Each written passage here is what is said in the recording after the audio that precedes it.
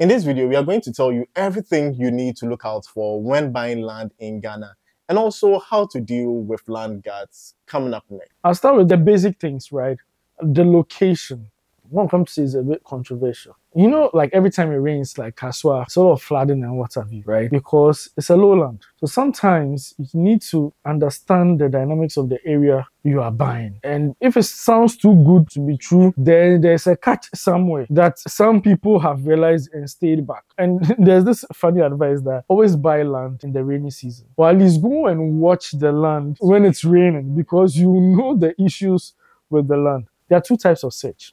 You have the quick search or the window search. So when you get it in a day. And then you have the official search, which can take up to a month sometimes. If you are not in a hurry, you should do both. So if you do the window search and nothing comes up, like everything is clean and clear, fine, that's a good sign. But if you are not so sure, you should just do the original one. Even after doing just the quick search, you should then, like I said, ask around. Sometimes people don't like it, but when you go to an area, ask the people that you're looking for the land guards. No, but what if where you are going to is just like bushes? Who are you going to ask? Yeah, especially like the Dodoa stretch. Exactly. Like right now, where you can get affordable land is at the outskirts of town. Yes. So after Nsawam, Dodowa, after Kaswa, and all those places, right? I'll tell you a funny story. So I know someone who was born in Nsawam, raised in Nsawam, and he decided to buy land and build in Nsawam.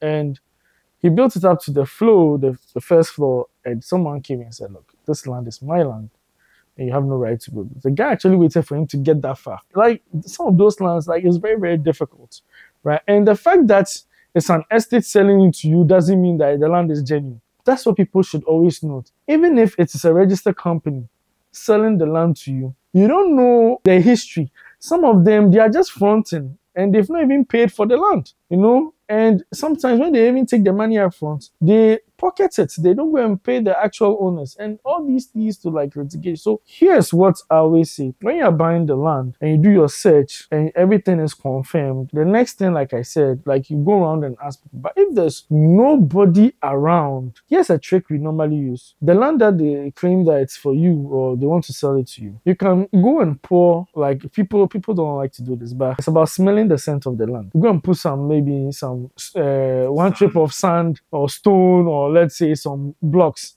If there's a problem there, someone will appear. Exactly, you know, just like the way sugar attracts ants, like they would really, really appear, and then you would know all the history and the do's and don'ts. So it's one of the tricks. And then sometimes too, whoever is selling the land to you, like I always say, if the person is putting too much pressure on you, please take a step back. So never be forced. Like, don't be under pressure, under duress to make payments quickly. Yeah, because those are all red flags.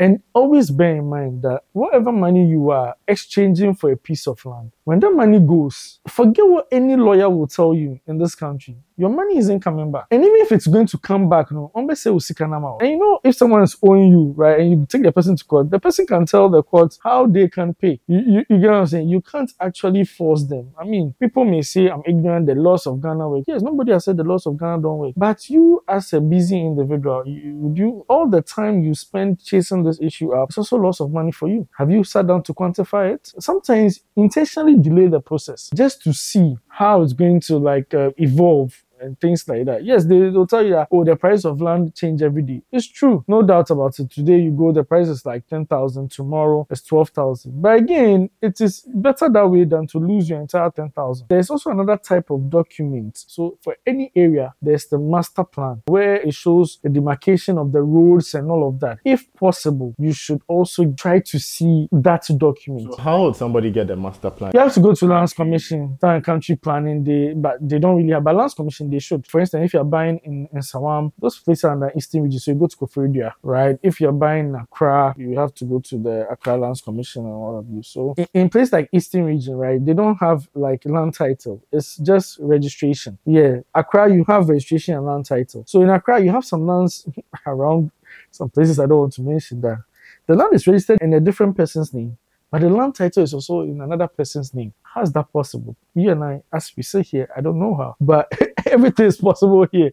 You understand? And please, an indenture is just a piece of paper. A friend of mine says something. Only start buying land when you know you are ready to at least put up foundation. Acquire land, you don't buy it and watch it. Once you do all your checks, everything is right. You buy, start building, at least do your foundation. It gives you a certain level of security. I mean, after running all your checks and all that, because sometimes you may be in the right, but because they feel you are weak, you are not ready to build. They'll let someone bypass you, come and build. Worst case scenario, it's okay. The person will try and refund some of your money to you. They'll give you another land somewhere. You know, they play that trick all the time. So yeah. You mentioned that if you acquire the land, you should at least build a foundation. At least. But some people feel that, okay, let me put up a wall instead. What are your thoughts on that? I've seen some like that before. I'll give my own experience. When I bought my 2 plots of land, I said, oh, let me do a wall on it, right? Someone actually came and broke the gate of the wall and was trying to build in the plot. And we got them arrested, right? But that issue, like, it's gone away. However, immediately after that, I was advised that, look, put something on land. What you use to build a wall, unless your goal is to sell the land, maybe you are buying it as an investment to resell, what you would use for the wall, please use it for the building instead. Like, no matter what it can do, even if it is a single room or whatever it is, as a boys' quarters, just, do your foundation, do something. Right now, a proper gate is like 7,000, 8,000. And to do a wall over a plot of land right now would not cost you less than 50,000. Won't cost less than that. Yeah, that 50,000 plus the wall.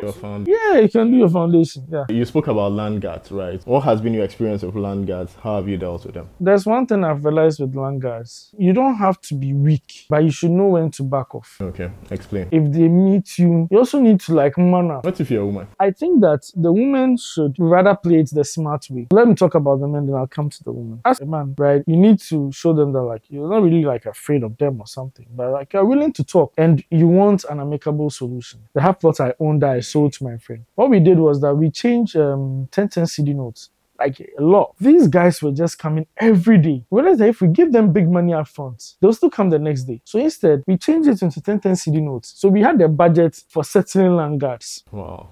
You must add a budget for settling land guards as part of your building project. Exactly. That's just ridiculous. Why can't you get police to come and arrest them? Are you ready to pay the police to come? That's also like settling the land guards. But the police are supposed to do their work now. You see, this is Ghana. I said I'm a realist. The police, they are busy. I'm a realist.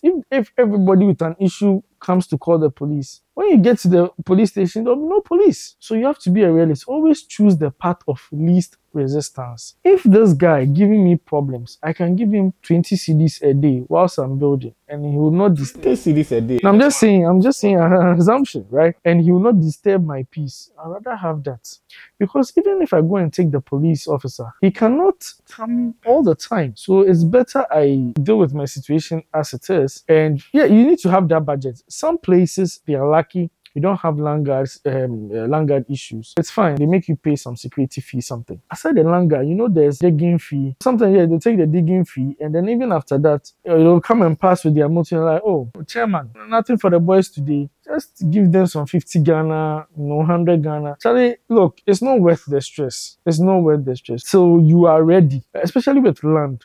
At least have money for your foundation. So at least not even to flow the foundation, but just to raise the blocks and so that they know that you are working wherever it comes. So when you settle the guys at that very beginning stage, they'll become your friends. The land guard that threatened to beat me up right now is actually one of my close friends. You have to turn your enemy into your friend, supposed enemy. They're not really your enemies. Most of the time, these land guards, if you understand the history, you wouldn't even blame them. Here's how the history of land guards evolved. People needed guys to protect their lands for them, the families. So they hired these young guys with the idea that when they sell the lands, they will compensate them. But over time, and this is something a lot of us renege on our promises. So these land guards have felt that you are cheating them. They can't go to their families and like rub shoulders with them or cause mayhem there, because the families have also sold the land. They've gotten police protection and things like that. So who can they come in and bring their problems to? It's you, the innocent bystander, because they feel it is easier for them to get something from you. And when you sit down with them and you know where they are coming from, most of them are actually very reasonable. I mean, sometimes they do things that you question a bit, but you realize that most of them feel cheated, and so this is like a survival for them. It's not like I'm condoning it, because I've also been a victim of that, right? But I always say that when I was beginning to build, I was like, why don't the land guys like come and support you to even build, and also make extra money and things like that? But they have a different mindset. You have to understand where they are coming from. So I made a special video where I spoke about how I lost my land in Ghana. So click on this video and watch it so you don't make the same mistakes I made. See you on that video. Thanks, Bebre.